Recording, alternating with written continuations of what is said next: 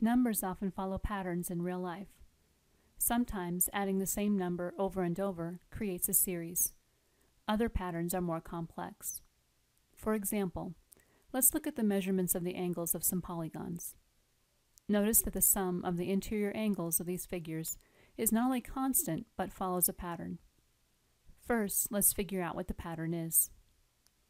If we take the quadrilateral sum of 360 degrees and subtract the triangle sum of 180 degrees, we get 180 degrees.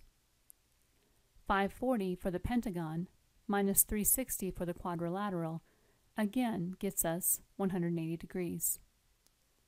Now, can you find the sum of the interior angles of a hexagon? Take the 540 from the pentagon, add the common difference of 180 degrees, and you get the hexagon's value. How would you find the sum of the interior angles of an octagon? Let's look at another example.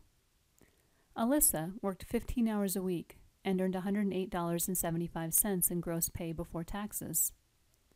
The next week she earned $145 working 20 hours and $181.25 working 25 hours a week. How much would her gross pay be if she worked 30 hours a week? Don't shy away because this is a story problem. To visualize it, we can create a table as we did in the previous example. Take $145 minus the $108.75 to get a difference of $36.25. Next, take the $181.25 and subtract the $145 to find a common difference again of $36.25.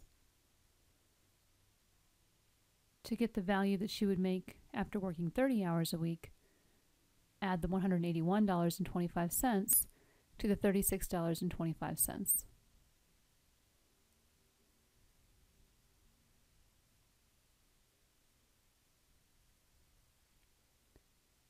Because the hours are increasing by a constant rate, and the gross pay is requested for the next incremental value, the pattern can be written simply as the three gross pay values separated by commas with 3 dots following it.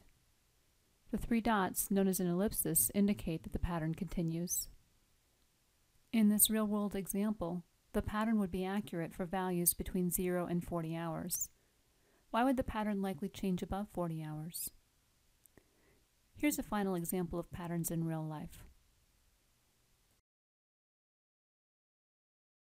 This amazing little device holds 1,000 songs, and it goes right in my pocket.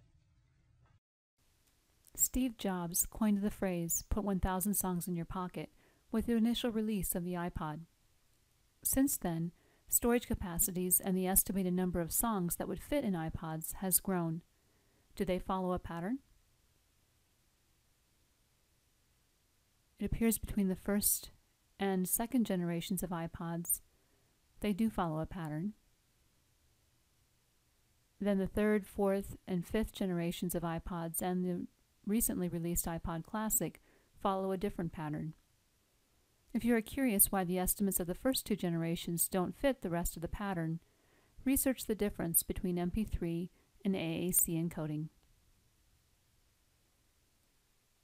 For links and resources related to this video, visit systree.com.